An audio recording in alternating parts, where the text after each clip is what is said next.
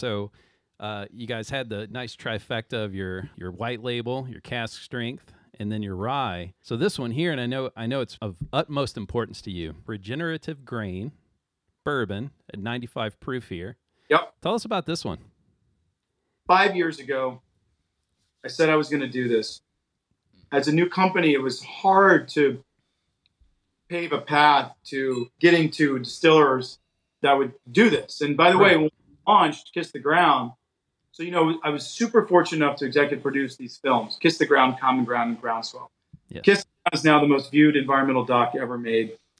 Incredible documentary, man. Oh, it's so cool, man. It's all about regenerative ag, right? And people are like, well, what the hell is this regenerative ag?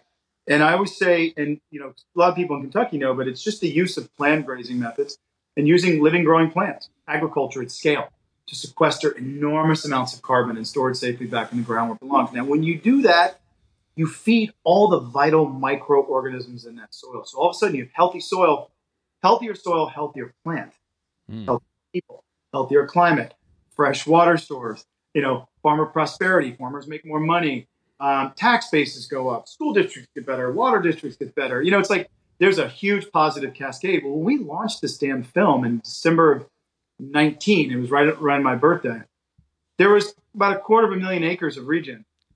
Dude, do you know how many there are now? 39.9 million. Holy shit. Dude. That's awesome.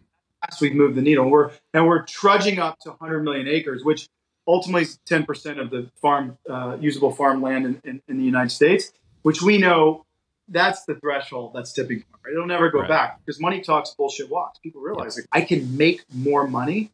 So this regenerative whiskey comes out of Statesville, North Carolina, that I got to distill with my dear brother, Pete Barger. The grain from this whiskey comes within 5 to 15 miles of the distillery. No kidding. So we're talking straight up grain to glass. Yep. Dude, I can't tell you these deep, dark, rich notes that you get off of the nose. Oh yeah. Gosh. Big time.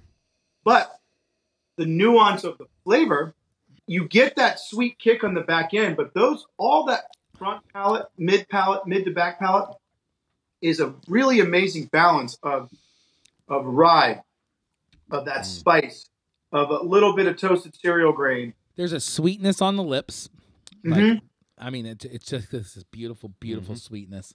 A little spice on the tip of your tongue, and it just completely just balances. I mean, this is what proof are we at? 95 proof on this? 5 straight. Yeah. This was really drinking well it was almost 93.5, and it was almost 97.2.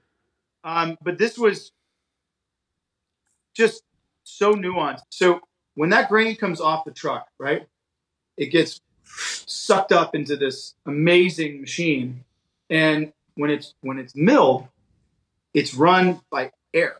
It's not run by electricity. So these hammer mills, you're getting all that heat from friction, and that hits it, that metal, bing, and it scorches it before it actually gets ground.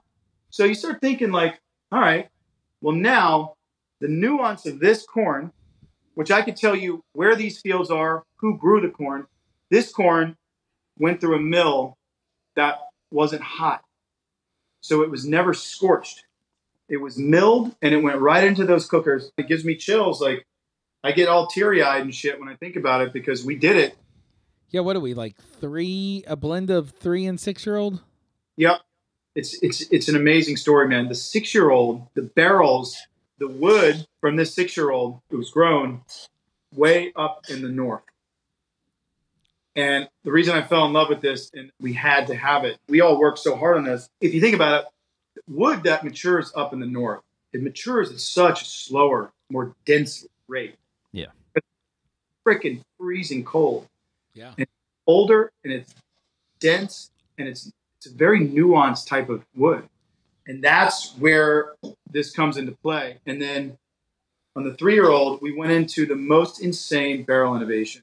And really, honestly, what I learned, it's about the purest distillate.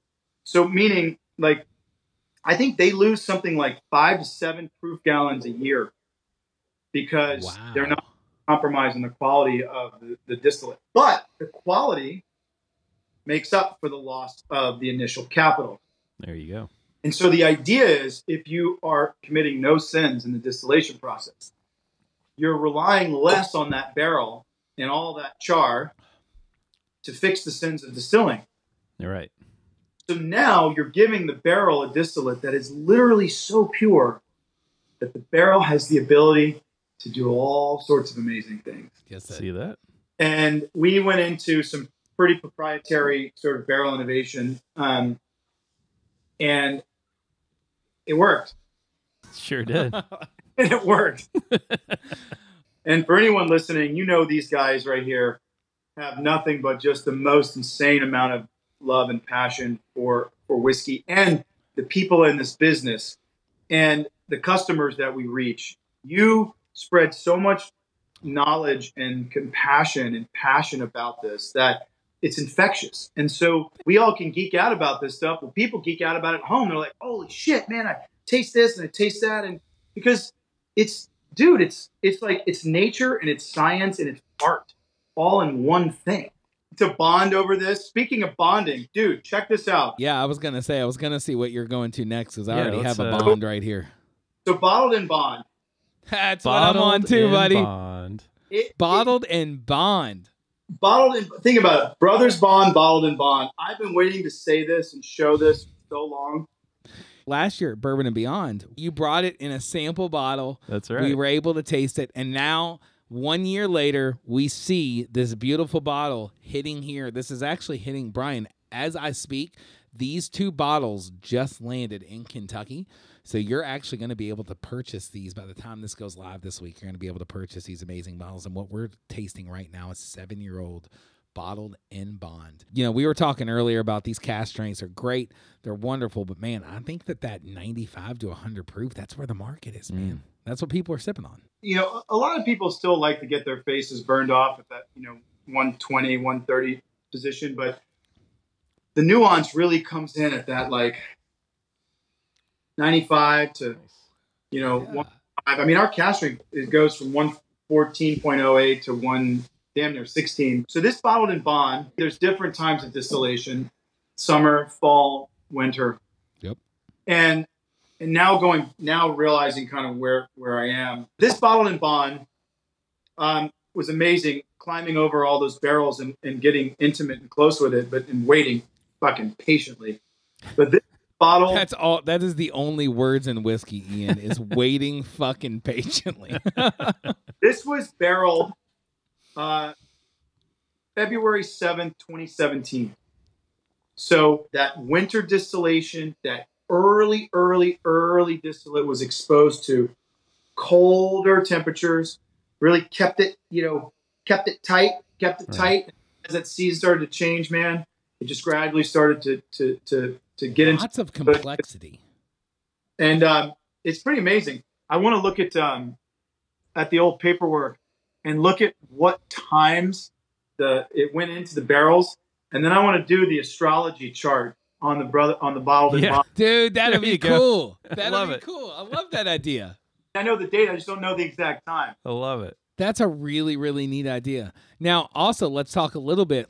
So we got double gold from San Francisco Spirit Competition. We have double platinum from the Ascot Awards, which yours truly is a judge on the Ascot Awards. And I'm pretty positive, if I remember correctly, this was in my box. It's really special. And that's what I want to, and that's why anyone watching this or listening to it, because they listen to it because they love you guys and you have that credibility and that thing. That's what I want. I'm hoping people understand, because listen, I say this with all due respect. You know this.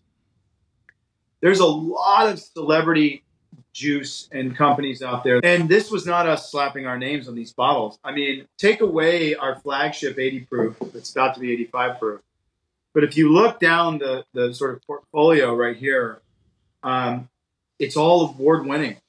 And two other people, if I'm asking them to part with their hard-earned dollars, I have to be on my game for them to trust me with that. Maybe they hear about it from a friend, but it's that word of mouth that eventually trumps all.